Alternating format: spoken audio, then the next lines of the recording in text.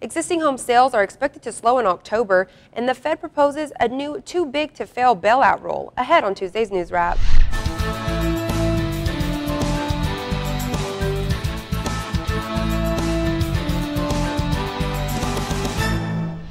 Supply and demand challenges are expected to slow down existing home sales to early summer levels at 5.44 million units, according to Auction.com's Real Estate Nowcast. On a wider scale, Auction.com projects that existing home sales for the month of October will fall between seasonally adjusted annual rates of 5.26 and 5.61 million annual sales.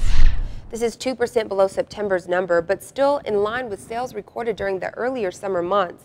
In addition, Auction.com also believes that home prices will continue to rise in October, falling between $214,269 and $236,824 for the month, with a targeted price of $225,546.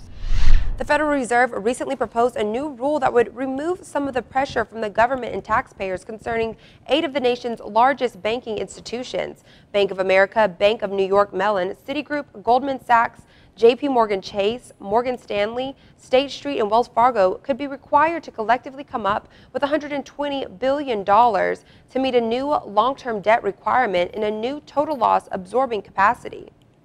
You can check out these stories on the latest happenings in the industry right here on our site. Thanks for joining us. We'll see you again on Wednesday here at the MReport.com, your source for the latest news and strategies in the evolving mortgage market.